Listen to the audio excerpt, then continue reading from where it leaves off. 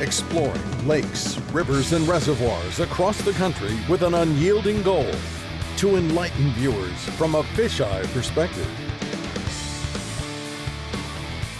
Come along and we'll investigate the habitat. Much more than a fishing show, this is an eye-opening aquatic experience. Welcome to Kim Stricker's Hook and Look.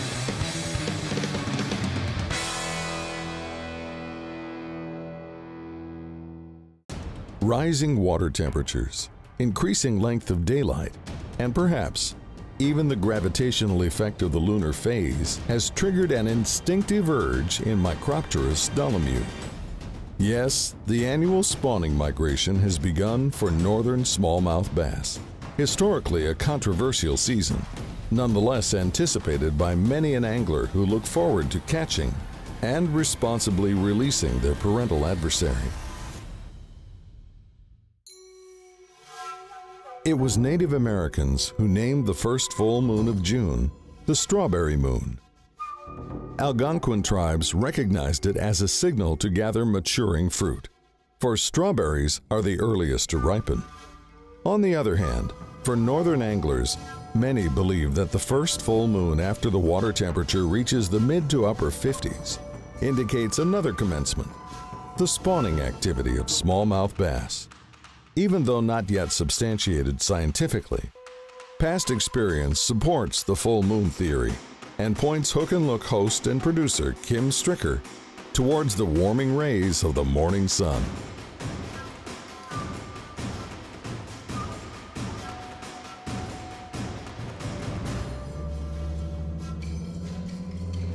They should be bedding up here. It's still a little chilly. It's 56, 57 degree water temperature, but it's been 40 degrees at night. It's been cold the last few days. Hopefully there's some up. We got a full moon. It ought to be getting better. Hopefully we catch some good ones.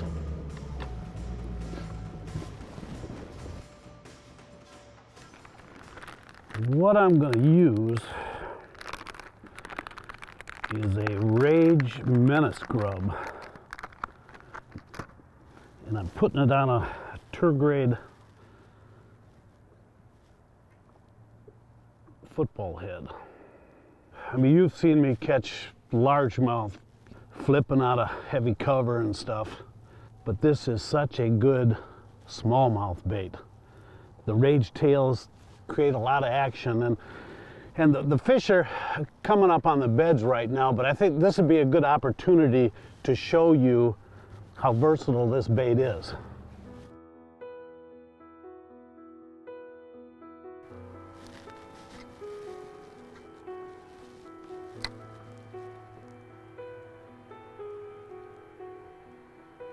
Come get that Menace Grub. There he is. Ooh.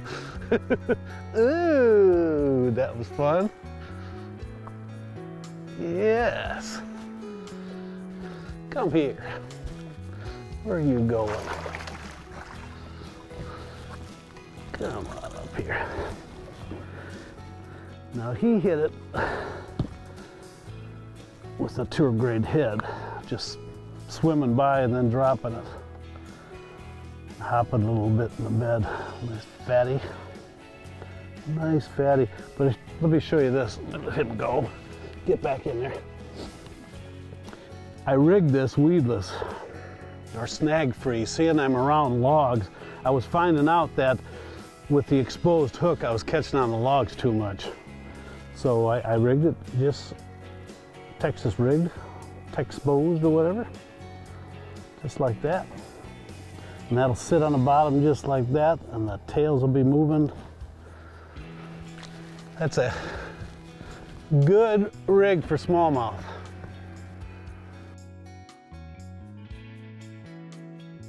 Hello everyone, and welcome to a new season of Hook and Look. As I mentioned before, the Rage Menace Grub is a great bait for smallies. Either crawled along the bottom or steadily swam horizontally. The kicking of the Rage tails absolutely drives these fish crazy. Another productive way to delicately present a Menace Grub off the bottom is with a drop shot rig. Often I'll switch presentations back and forth and the fish will generally strike one or the other.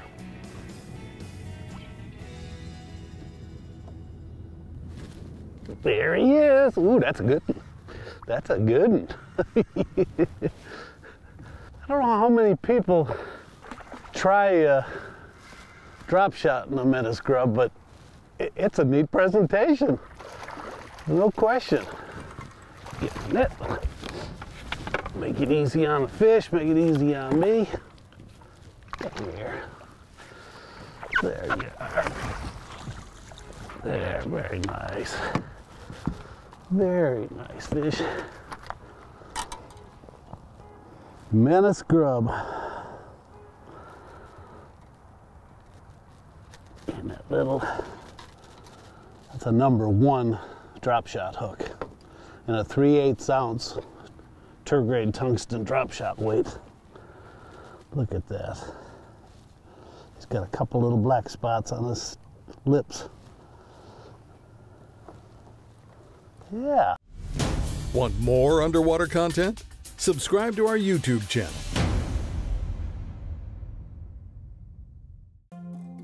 Hook and Look is brought to you by Strike King Lure Company, #1 in fishing lures. Seagar, trust Seagar when everything is on the line. Power Pole, swift, silent, secure. Aquaview, reinventing underwater cameras. Deep Blue Coffee, dive in. And by Indian River, Michigan Tourist Bureau, pure water, pure trails, pure north. Every time we do a bed fishing show, I get at least 2 or 3 negative emails saying, oh, that's not sporting and this and that. They're not always that easy to catch. Sometimes you gotta work with them, you gotta change presentations, change baits around. Plus we're catching them and we're immediately releasing them. You can see that greeny look to him when he turns a little bit. That greeny gold look. But this one don't want to play. But that fish is locked.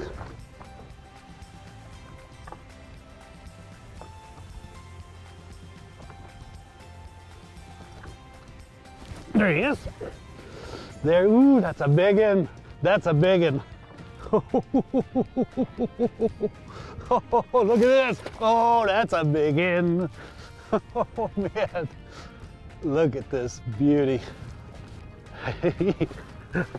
This one isn't coming in that easy. Whoa.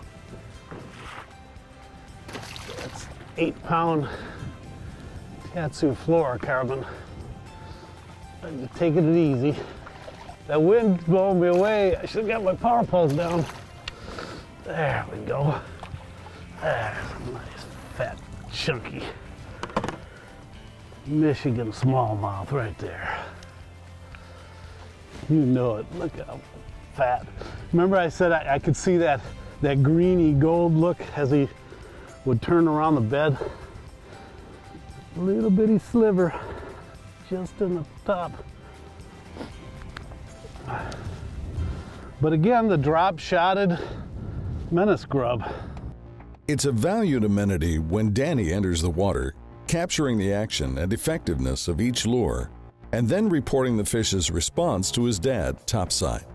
The ability to hook and look is undoubtedly the ultimate sight fishing experience, as well as an unprecedented way for all of us to acquire visual knowledge. That's the cast. Come on in. Coming. Another 3 feet. All right, you got his attention. He's coming. Work it. Work it. Oh, stop. Oh, you got it. You got it. I told you. I knew it. Oh, man, you're fighting next to another bear. That's a good one. Oh, good silhouette. That's what I'm talking about. Awesome. There we go. Perfect. And I'm blinking 0 minutes of tape. Strong. All right, all right, all right, all right.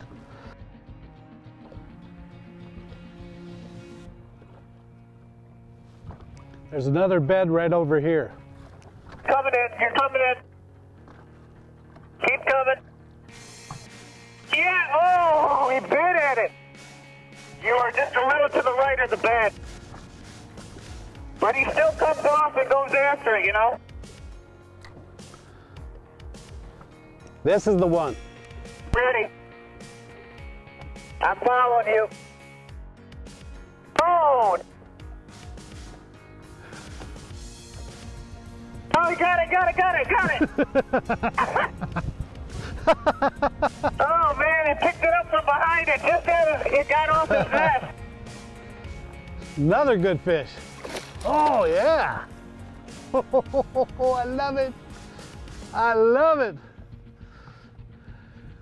That is fun. I can't wait to see the underwater footage. There's nothing like being able to see it all happen. See the bait work, see the fish, how he reacts to it, and what it ultimately takes to catch it. Ooh, he don't like that old bait in his mouth. Beautiful. Oh, that's just gorgeous. Gorgeous. Well, let's put him in a net. Oh, that's a good fish. Ah. Oh, just healthy, strong fish. And again, there's nothing wrong with catching them and releasing them during the spawn. Enjoy them, that's what they're there for, but get them right back so nothing comes in on the beds. And you can see underwater that there's not predators eating the eggs while these fish are gone here. Good deal, love it.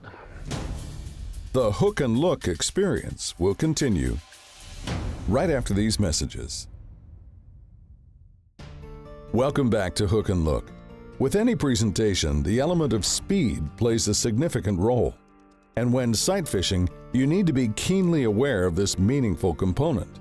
If a subtle, slow method isn't producing results, don't hesitate to experiment by adjusting to a more aggressive approach.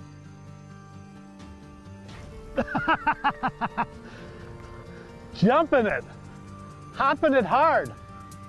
Wow, that's a better fish than I thought it was. He's a good looking fish too. Oh, that is a good fish.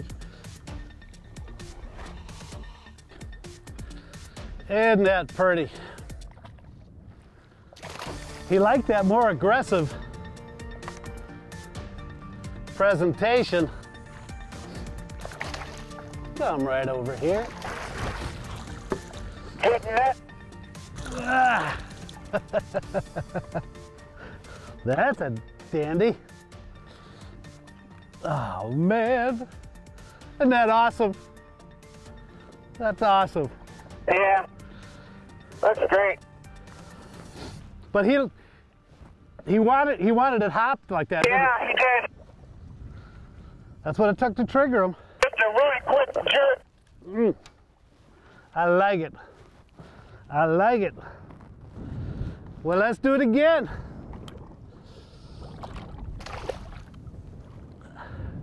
He'll go right back to his bed, finish what he was doing. The nest-building urine of male smallmouth is thigmotrophic, meaning that, if available, they prefer to fan their nests alongside the protective shield of some type of hard substrate, logs, stumps, or rocks. And in many northern Michigan lakes, invasive zebra mussels concurrently colonize on these same solid objects. As you can plainly see, these sharp clusters of mussels form a harsh environment for anglers, which demands the need for an abrasive-resistant fishing line. That's why Kim prefers to use Seagar fluorocarbon, either Abrasix or Tatsu. Anything less is destined for failure under these serrated conditions.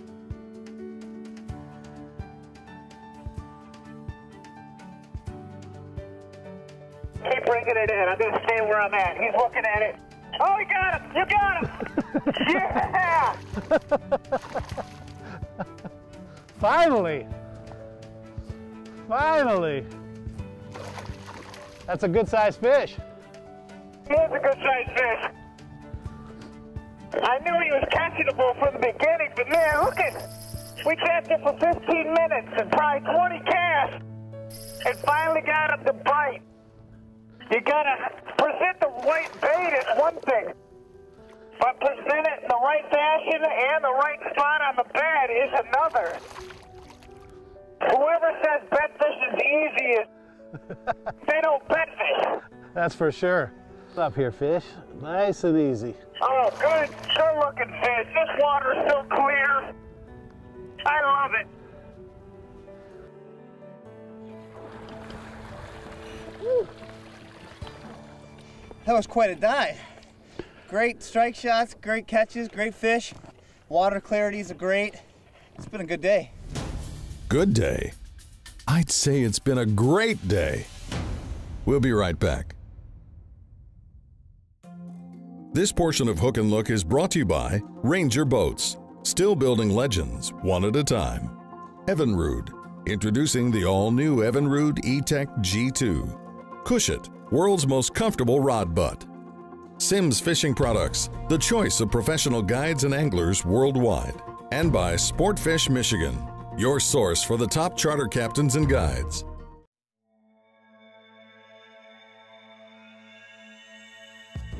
Out of all the revolutionary features about the Evinrude E-Tech G2, I just gotta share this with you.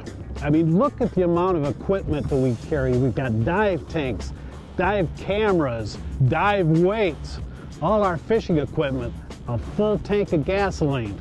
And this Ranger Z520 pops right out of the hole.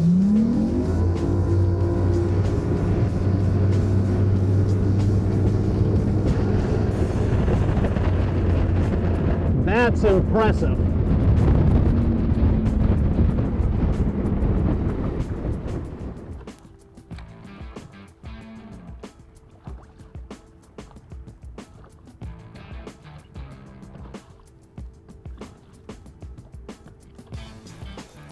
There he is. Ooh, that's a good one. That's a good one. In fact, it looks like a real good one. A special good one. This is great. This is great. This is great. Get up here. Get up here. Look at that. Oh. My net over here. Come on.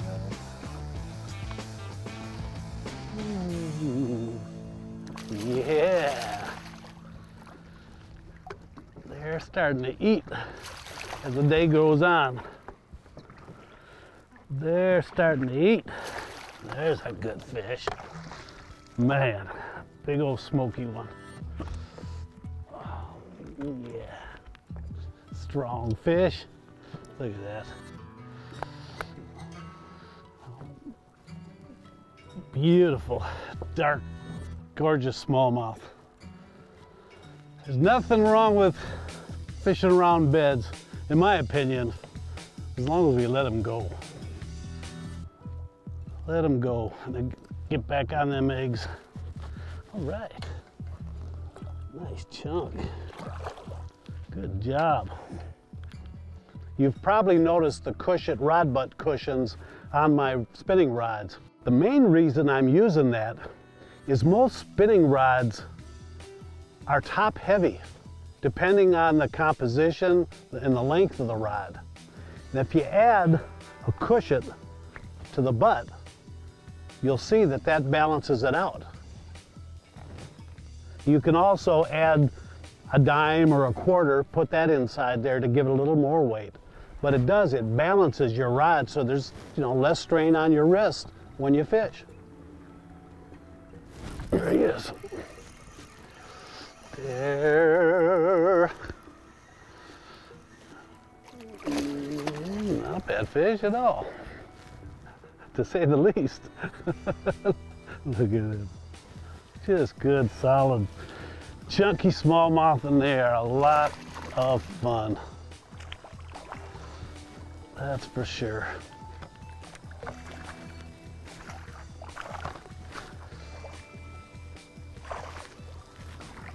Yes. There you go. He bit it with one eye. Missing an eye there.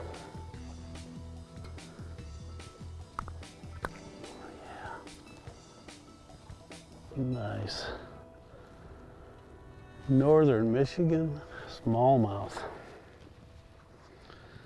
Actually, we are right in the heart of Sportfish Michigan's territory. Even home lake. Know it. You need to come up here and try some of these smallmouths. That's for sure. Well, I hope you enjoyed our hook and look perspective today.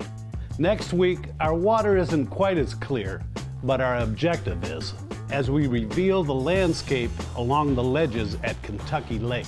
Our good friend Sam Lashley is undoubtedly an offshore expert, and he'll gladly share his knowledge at locating and catching quality fish on the drops. That's next week on Hook and Look.